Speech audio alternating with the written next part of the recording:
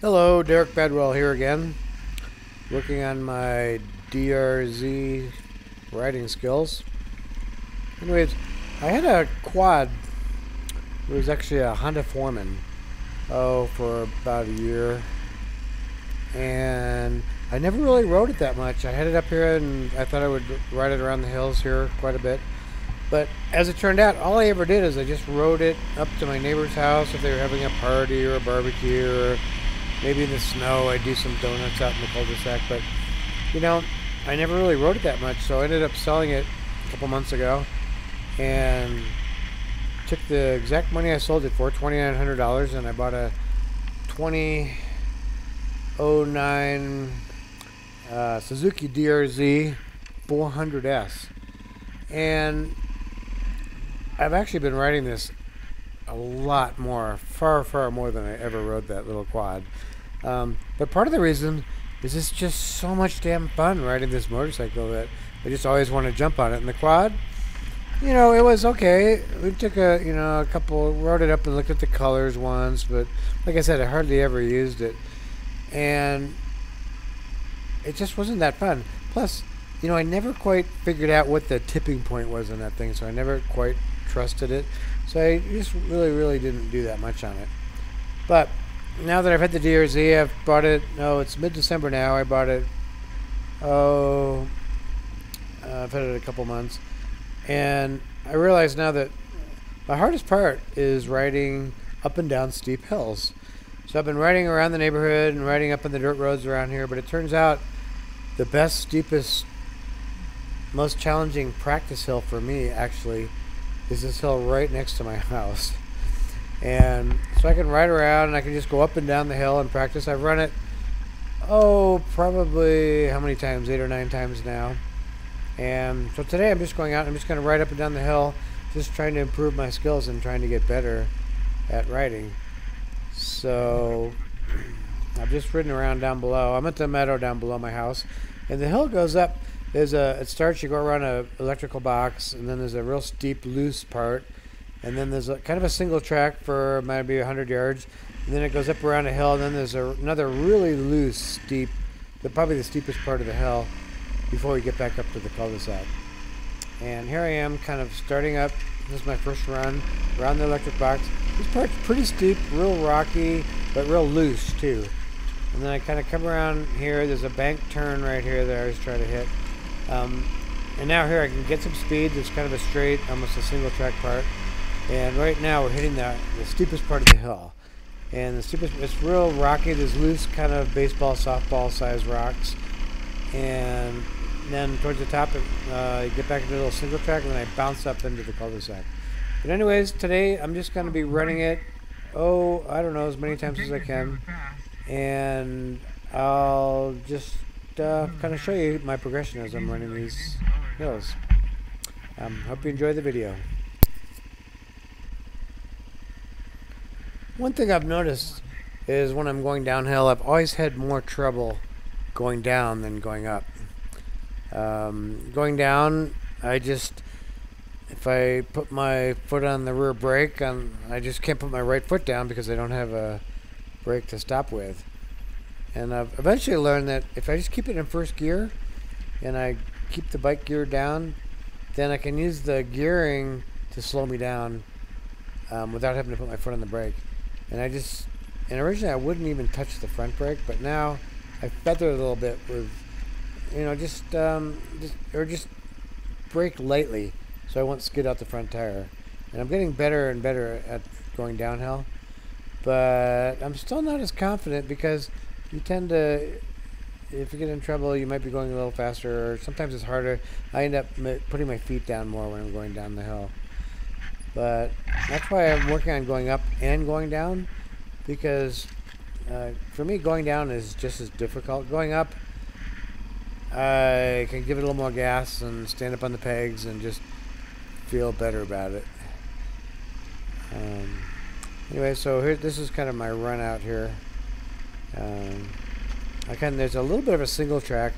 When I do the single track, I try to just kind of go up, go around a little loop, and come back without putting my foot down. Generally, standing up on the pegs. And it's good balance practice too for me. Just getting comfortable on the bike, knowing that the bike will pretty much stay upright, and if the faster I go, the easier it is for me not to put my foot down. But it's kind of enjoyable. It's kind of a different type of training too.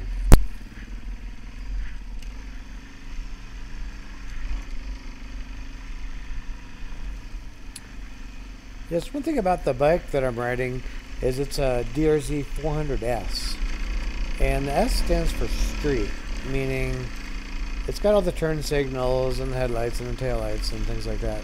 But what it also means is that it's geared for the street. So this bike will actually do 75 or 88. I've never had it much over 70, because with the full-on knobby tires I've got, it tends to wobble quite a bit. But what it also means is that when you're climbing hills, I wanted a little more grunt, a little more torque. And also when I'm going downhill and I want to kind of brake using my gearing, I need a lower gear. So what I did was swap out the front gear, which was normally a 15-tooth front sprocket, and now I've got a 13-tooth front sprocket. And I did not have to shorten the chain or anything. I just there's a cam on the back wheel, and I just stretched out the back wheel a little farther back using that cam. And now I can keep it in first gear, and it'll hold my speed much better, so I don't need to brake as much. But also, if you notice, when I'm going up the hills, it's like a tractor. No matter how low I get the RPMs, I just hit the gas and it just takes off, even on these steep hills like this. And it's given me a lot more confidence just going up and down these hills, because I know going down, if I'm in first, I just keep it in gear. I'm not going to be going too fast, because it'll hold my speed at maybe 12 or 14 miles an hour, depending how steep the hill is. The drawback of this is that my top speed has been reduced by probably 10 miles an hour.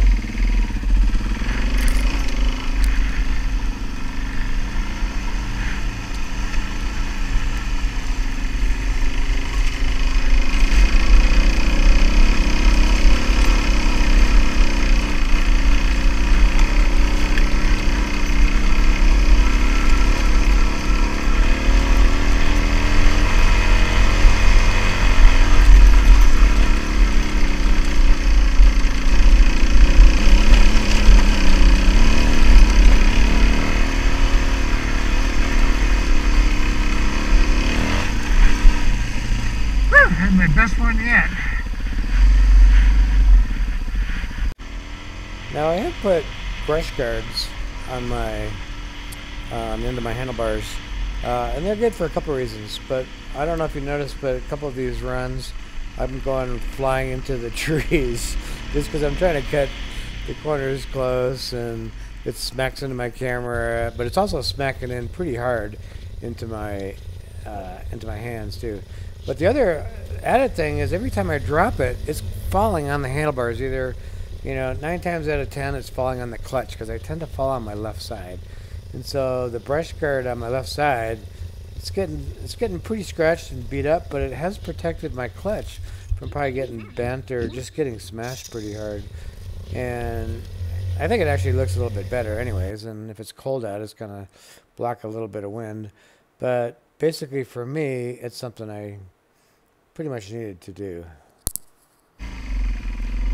Yeah, on this fourth run, I'm kind of setting up, going up, and I'll give it a little bit of gas here coming around this power box.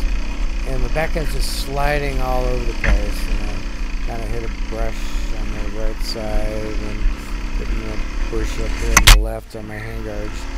But now I'm standing up on the pegs.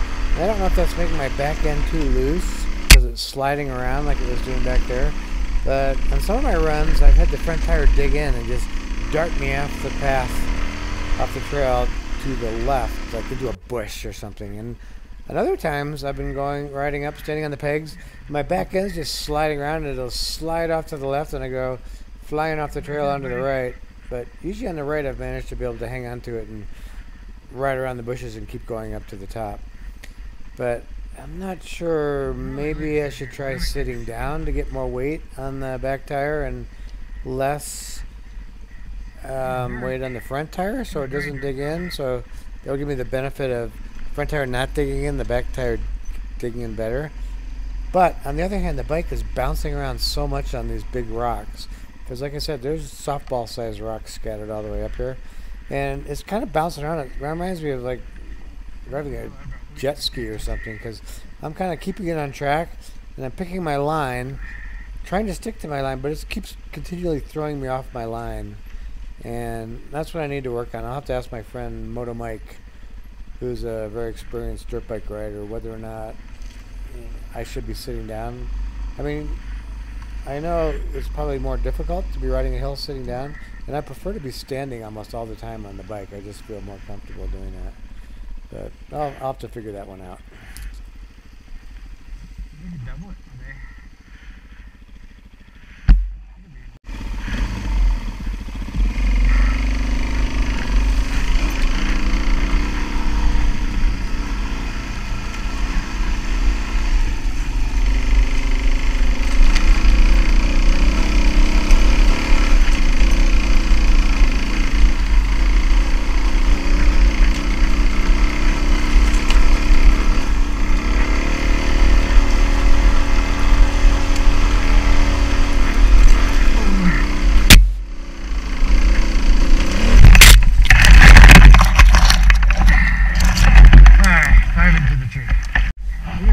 Stuff here. I don't know what happened. I kept it loose. It was right on my track, and I just skidded into this bush here. You can see it's super loose down here. Lots of big rocks. I mean, that thing there is pretty massive. They not letting you turn it off. But anyways, I crashed, but I crashed into a tree.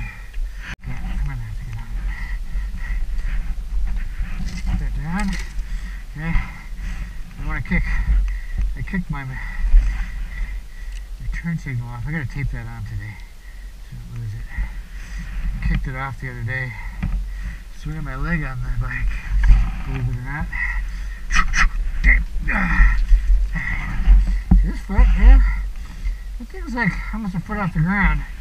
So if I go on that side, the bike's really leaning over before I put weight on it.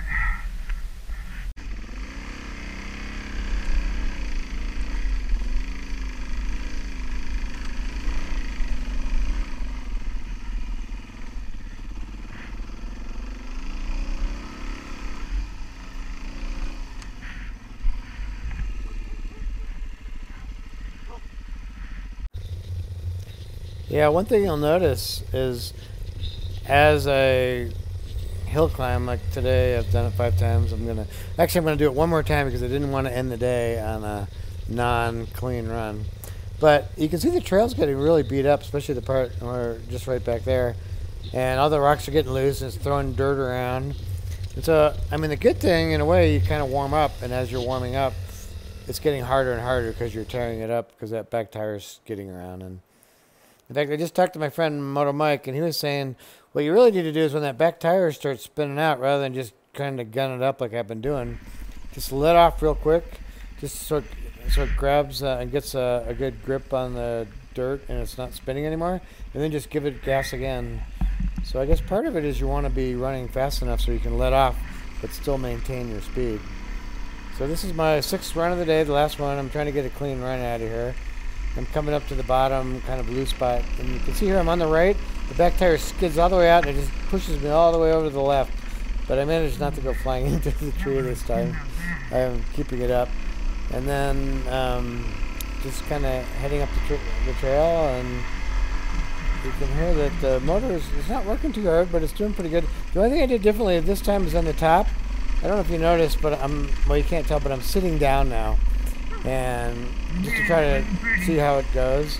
And I think I did put my foot down once or twice going up. Stay tuned for further episodes of Derek Badwell's Tough Old Men of Action Adventure Series. This is Derek, signing off.